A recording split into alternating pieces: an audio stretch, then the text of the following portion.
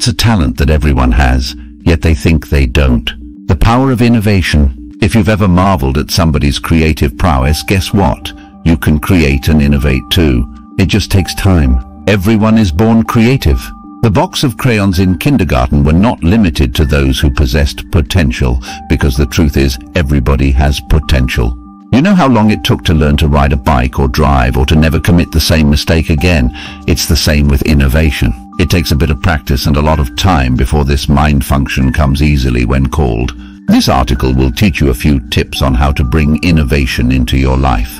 Don't listen to what other people say. Follow the beat of your own drum. Allowing for the input of other people will only bring cacophony to the music you are trying to make. If you have an original idea, don't waste your time and effort trying to make people understand. They won't. And the help you will probably get comes in the form of negative feedback. If all those geniuses listened to their peers, we would probably still be living in the Middle Ages. Spend time on it. I cannot stress that enough, although please do not mistake this tip to tell you to quit your day job entirely. Do not. This involves some tricky time management, but with a little discipline you'll be able to squeeze both in. Exercise. Take a walk. Run a mile or two. Send all those endorphins coursing through your veins. Exercising certainly clears and relaxes your mind and allows for anything to pop up. Record your dreams.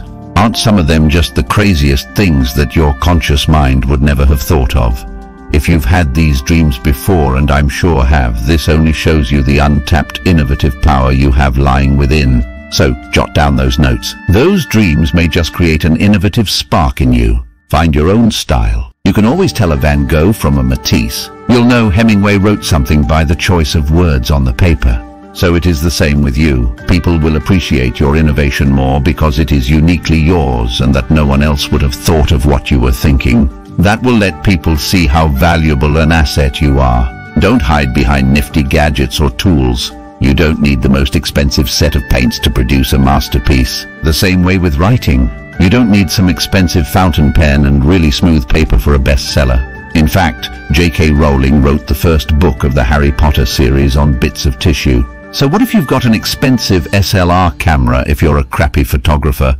Who cares if you've got a blinging laptop if you can't write at all? The artist actually reduces the number of tools he has as he gets better at his craft. He knows what works and what doesn't. Nothing will work without passion. What wakes you up in the mornings? What keeps the flame burning? What is the one thing that you'll die if you don't do? Sometimes people with talent are overtaken by the people who want it more. Think the hare and the tortoise. Ellen DeGeneres once said that if you're not doing something that you want to do, then you don't really want to do it. And that's true. Sometimes you just want something so bad you become a virtual unstoppable. And that is passion. Passion will keep you going. Don't worry about inspiration. You can't force it. Inspiration hits when you least expect it to. For those unpredictable yet inevitable moments, you should prepare. An idea could strike you on the subway.